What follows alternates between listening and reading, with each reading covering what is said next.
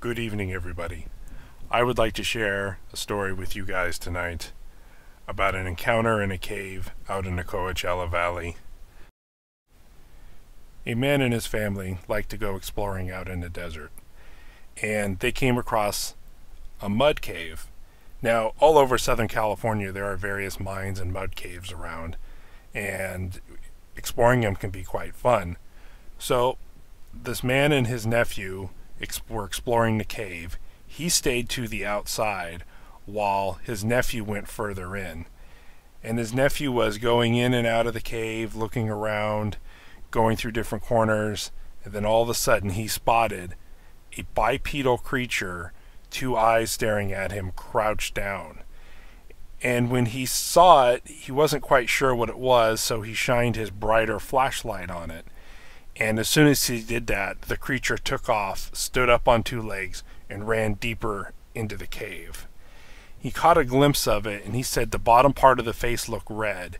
And even though it was a humanoid or human-esque creature, he did not think it was human. To him, it looked more like a possible Sasquatch, some kind of a cave-dwelling creature in a very unlikely place, out in the desert, with little water supply, with oppressive heat, oppressive cold in the wintertime, and it was certainly a very frightening experience.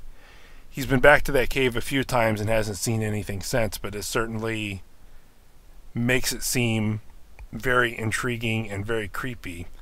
Now, not far from here, near the Chirrocco summit, he also uncovered some very strange tracks, some elongated dog tracks, and some other strange tracks. And I'm not surprised by any of this. The famous Yucca Man encounters that happened over by 29 Palms in the Palm Desert area, going towards the Coachella Valley and Palm Springs, the Anza Borrego Sandman, the Zoobies down in San Diego County towards the border. The deserts of Southern California seem to have a long history of seeing these strange creatures and strange tracks. I myself have seen strange lights out in the woods. I've spent time in the desert, and I've had creepy encounters, and I've felt like I've been watched. And a desert which can seem pretty benign, kind of interesting, flat, hard pan with some scrub, you turn the lights off and you're out in the desert at night, and it suddenly can become a very creepy place. Very, very dark, very disorienting. And it's certainly a place of mystery. I believe this story, and I would love as an investigator to go out there sometime and do some filming, and I'm probably going to try to do that.